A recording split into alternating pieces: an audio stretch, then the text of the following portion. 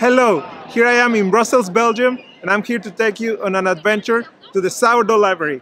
So, here we go!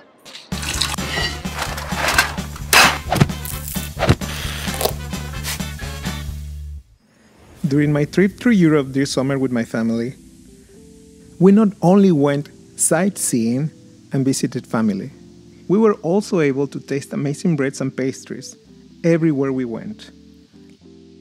Like this flatbread made out of rye and whole grains that we tried in the south of Germany called Rundfleck, or many other delicious German breads. I also got to taste and see how a bakery in the south of Germany keeps and uses their sourdough starter to create amazing, delicious breads. Moreover, I tasted the famous Liège waffle, which is a delicious treat and a highly recommended sweet bread to eat if you are in Belgium. Today, we're driving to the south of Belgium to a small town called Vith to visit the Sourdough Library. I am really excited because for years I have been wanting to come visit the Sourdough Library and meet this man, Carl de Smith, the curator of the Sourdough Library. The Sourdough Librarian watches over the well-being of more than 100 sourdoughs from all over the world, and he was very kind to give my wife and I a tour of the Purados Center for Bread Flavor. For years, Purados has been conducting in-depth research into how people around the world experience the taste of finished goods, particularly bread. And they have opened up this place where they tell the past and present of bread and try to imagine with their customers what the future of bread might look like.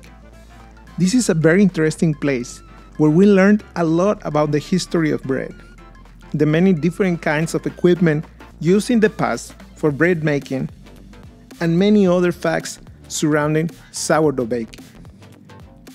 We even visited the bakery, which is the beating heart of the Center for Bread Flavor. It's in here where the future of bread is being shaped and kneaded. And now, finally, we're at the door of the Sourdough Library. I will open the door. 3, 2, 1. Whoa. Ah. And that's not even the best part. Wow. Here it is. The one and only. There's only one of these in the world. There is nowhere else a sourdough library. Maybe some people have a couple of starters that they keep. But here we have the latest arrival was last week. Well, 2 weeks ago. I got this one, number 134, coming from Bulgaria. Yeah. Bulgaria. Well, if you are from the US, then 133 and 132 are coming from Panera Bread. Oh, okay. You know Panera yeah, Bread? Panera. So Panera Bread gave us their 2 starters. They have a stiff starter and a liquid. Let me see the Panera Bread. To study them. So what does sourdough starter need to become part of the library? There is a couple of things that we need to know about the starter. So we have the website. I don't know if you know the website. Yeah, I have already even you have registered? Registered mine, like back some and so we have the website. So the first thing people need to do is to the magic of the very nice. How much do we have? 2,429 sourdoughs are registered. So this is my database of possible candidates. Yeah. And then we look into where do they come from? Which city? Which country? What kind of flour is used? Is there a story? How old are they? These are all parameters we take into account. Now, to give you an example, number 1 up to 37 are all starters from Italy. But they're all wheat and durum wheat starters. So if tomorrow someone from Italy says, I have a wheat starter that I would like to have in the library, the chances are small that we will accept it. But if it would be a rice starter, then it would become more interesting, because from Italy we do not have rice starters for the moment. So these criteria are evaluated based on very rational criteria. Okay, if tomorrow someone from Panama says I have a wheat starter, he has more chance to enter than someone from the US. We have already 18 starters from the US, or no, 20 now. Yeah. So, like, as such, we evaluate. But the most important is that a starter is at least 5 years old. Okay. There's many people have started a sourdough 1 year ago, two years ago. These are a bit too young for us to say we accept it. We want continuity. We want to have someone who said, I have my sourdough 5 years, and we hope that that person still has it within 10 years. Yeah. Because we want to check the evolution. Last year with COVID, we wanted to do an experiment.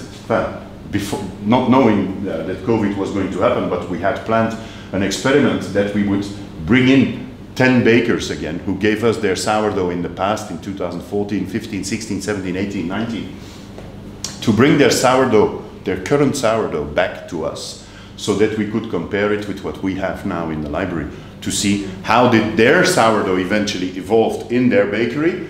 Here in the library, how did the sourdough evolve in a different space, and how is the sourdough, how are these compared to the sample or the analysis we got so many years ago.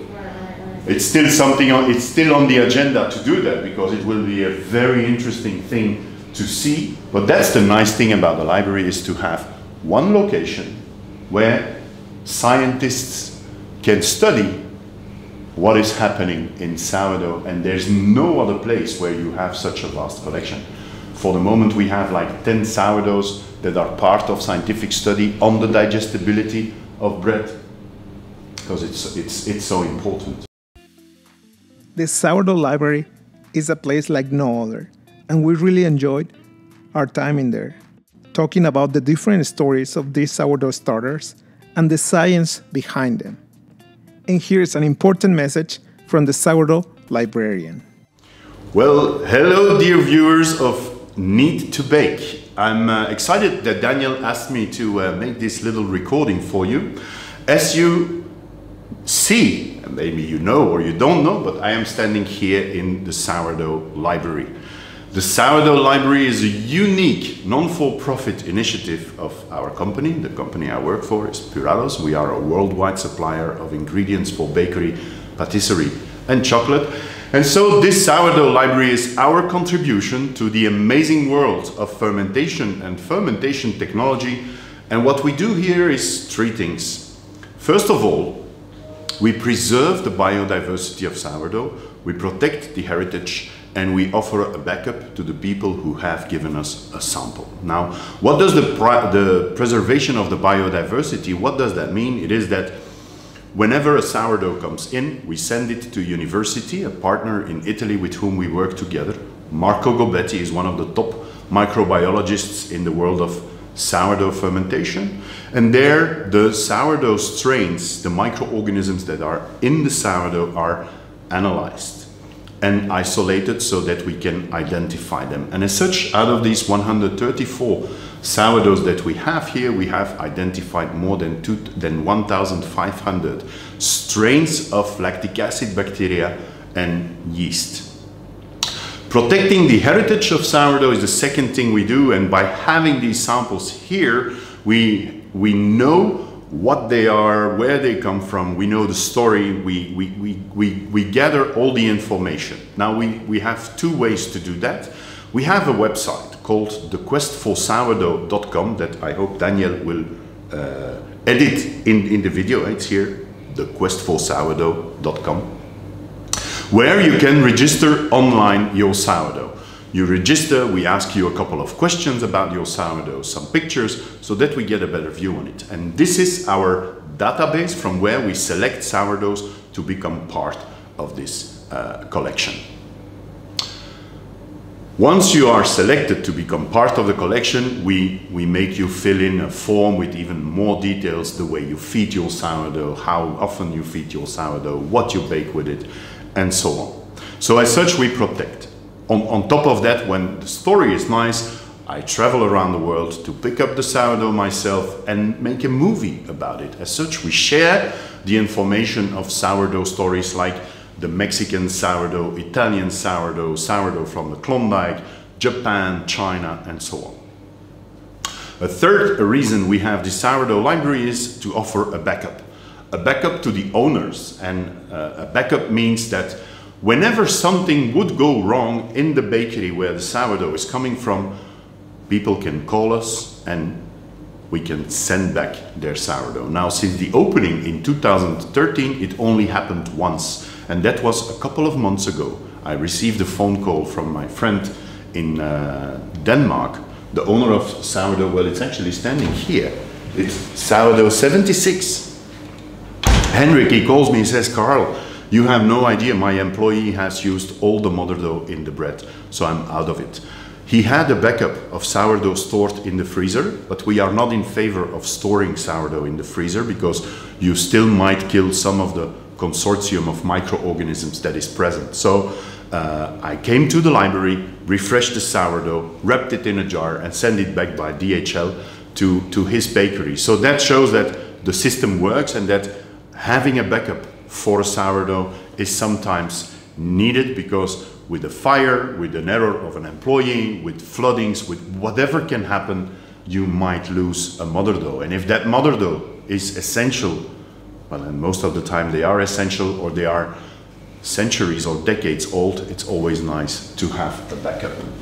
So that is a little bit what we do here. We have for the moment 134 sourdoughs from more or less 25 countries, and it's counting. So if you have a sourdough that is not registered yet on the Quest for Sourdough website, I would ask you to do so.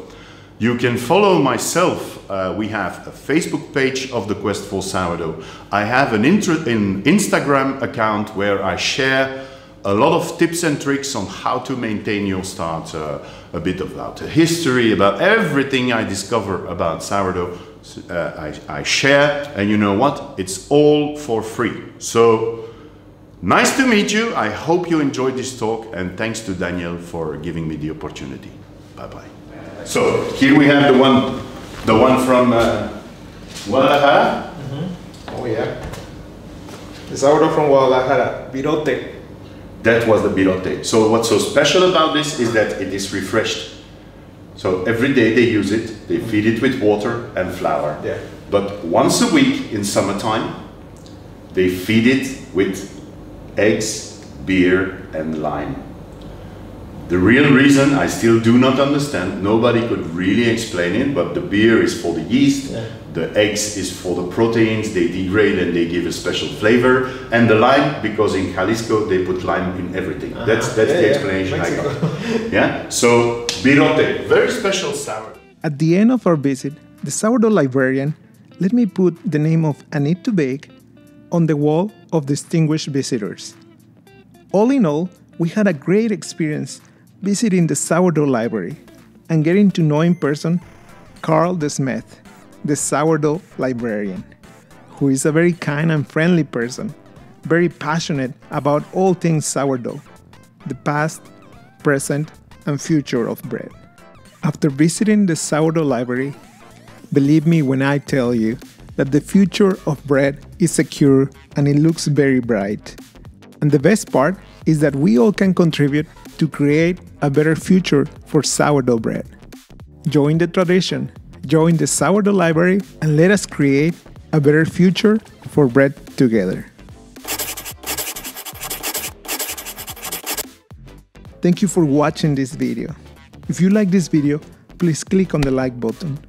And if you haven't subscribed, please subscribe. I have a new video every week.